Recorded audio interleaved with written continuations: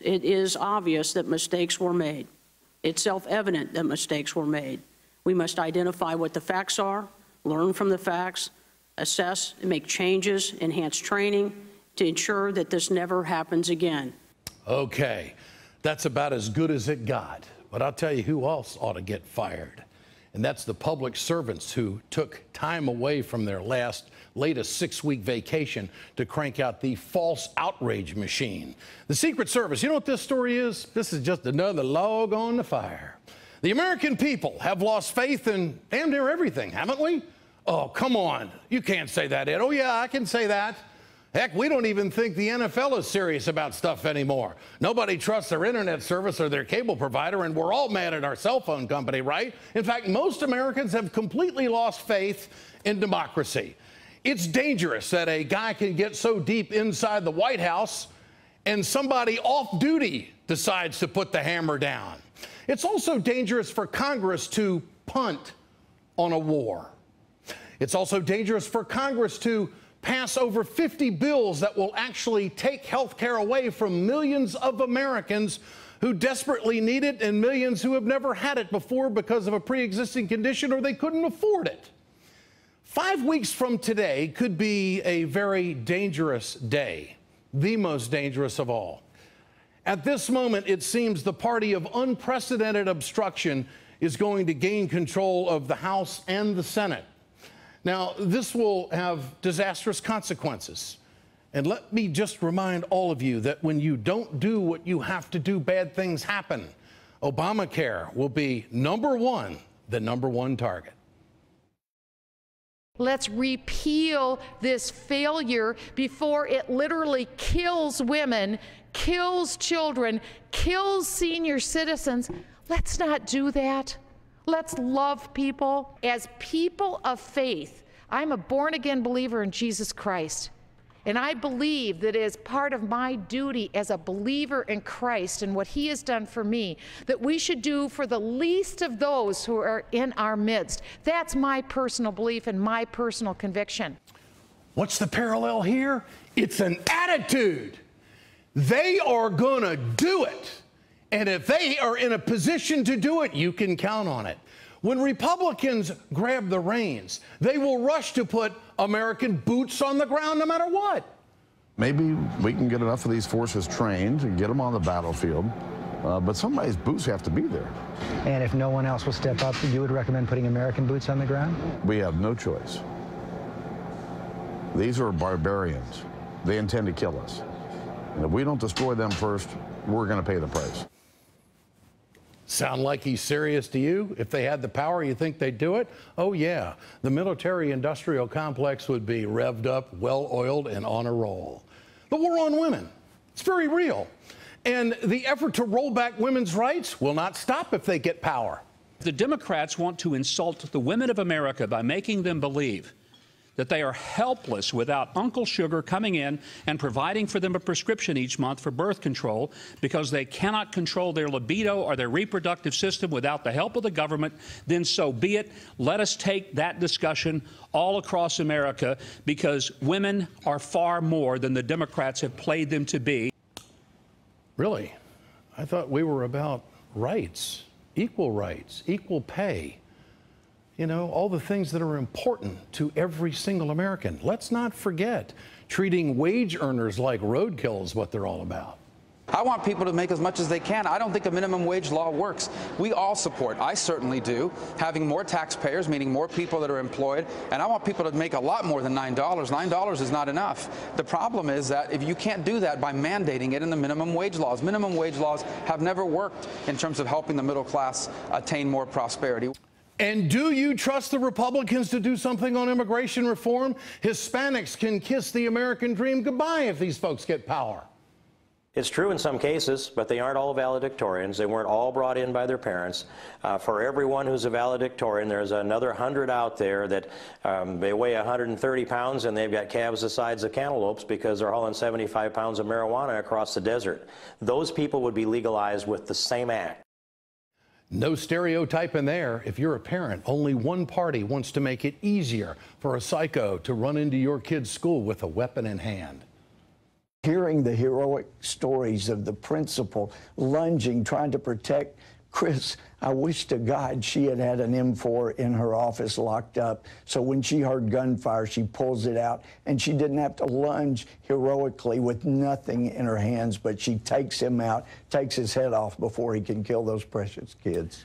One of the single most dangerous things is the conservative obsession of making it harder to vote in America. Voter ID, which is going to allow Governor Romney to win the state of Pennsylvania. Done. And now, did they stop after they lost in Pennsylvania? These are dangerous times. Americans need to dig deep and stop this attack on democracy. No Supreme Court has done more to attack voting rights than what this court has done in the last year, and the way they have rolled back protections in traditionally racist southern states. On Monday, they made it harder to vote in the biggest swing state in America, Ohio. Americans need to recognize the moment. Recognize the moment. What is happening? It's not as fast as a takedown on a field. It's not as fast as a guy getting into the White House.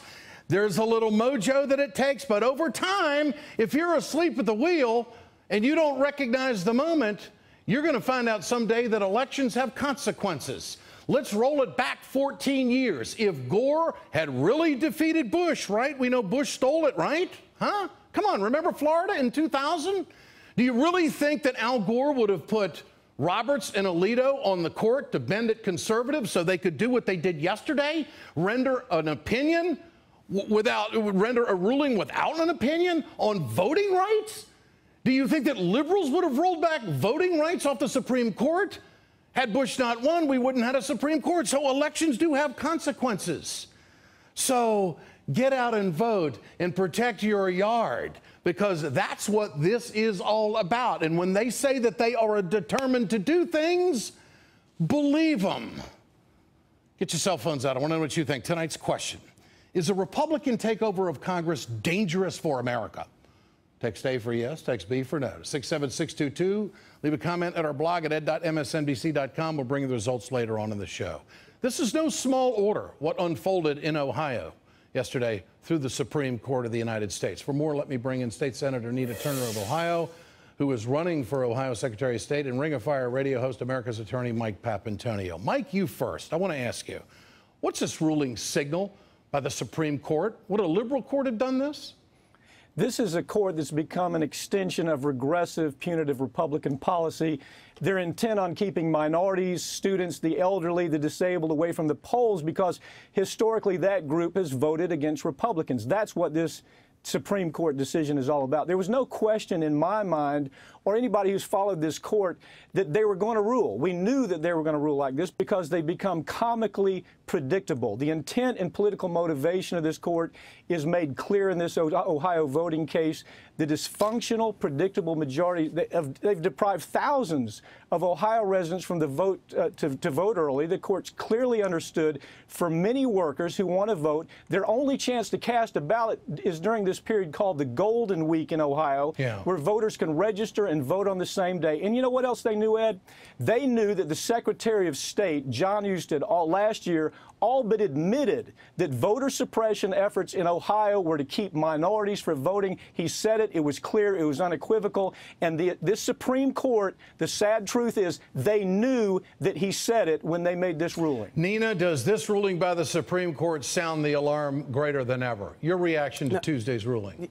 Yeah, it does, Ed. It's un-American, it's immoral, and I agree with Mike. You know, this lays at the feet of the GOP in the state of Ohio, because but for the current Secretary of State asking the United States Supreme Court for an emergency stay 16 hours before early voting was supposed to start today, Ed, people were ready to vote today, and that opportunity was taken away from them by the man that is supposed to be protecting the rights of voters to vote.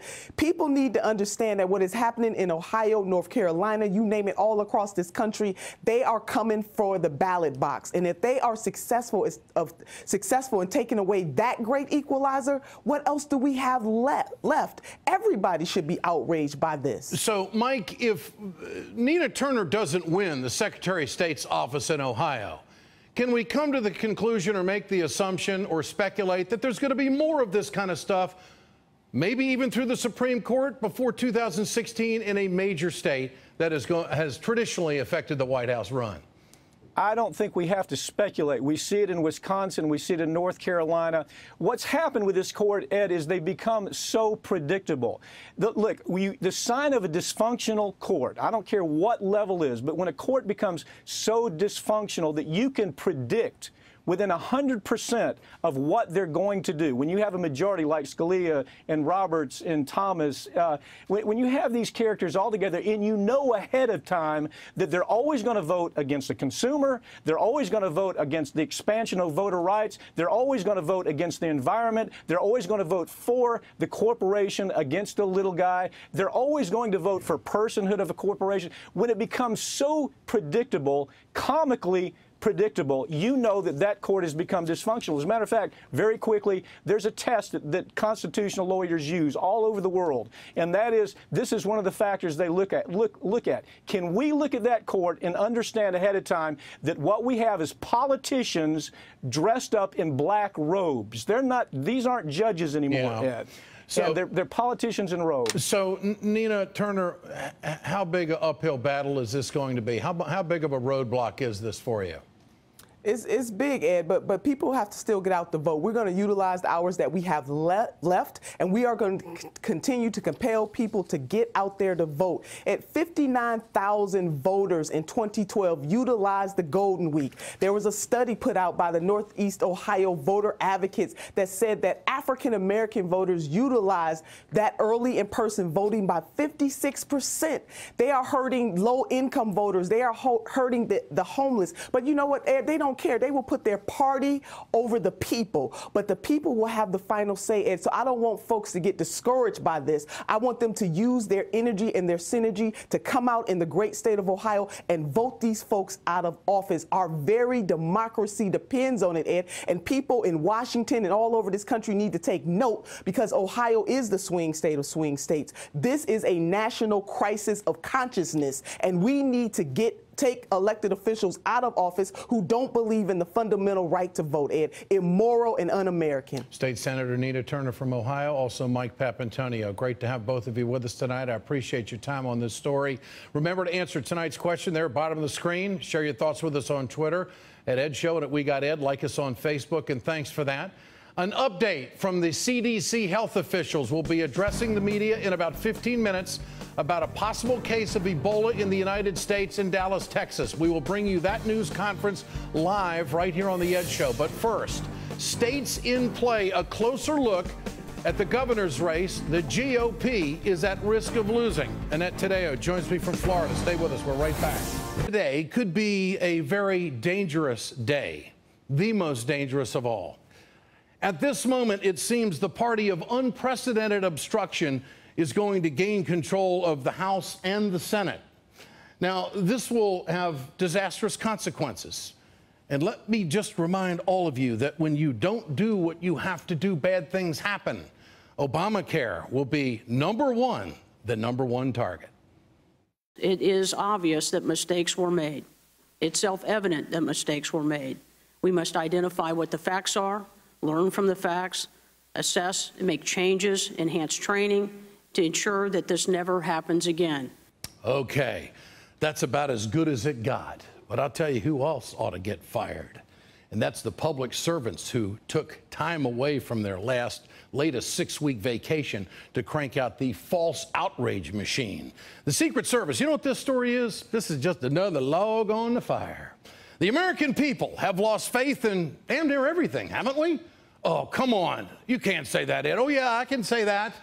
Heck, we don't even think the NFL is serious about stuff anymore. Nobody trusts their internet service or their cable provider, and we're all mad at our cell phone company, right? In fact, most Americans have completely lost faith in democracy.